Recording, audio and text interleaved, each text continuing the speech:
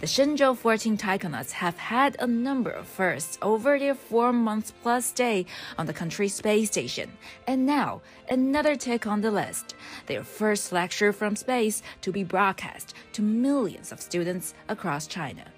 这是神舟14号乘组的首次太空授课。 This is the first space class for the Shenzhou-14 crew. It's also the first class held from the Wentian lab module and the first in the space station's L configuration. We're also using the main classroom on the ground for the first time, as well as the new relay tracking mode, so the class goes smoothly. For this class, we've already rehearsed the ground and space-to-Earth exercises. Preparations for the lecture are looking good. The Shenzhou-14 mission has also been gearing up for bigger things to come.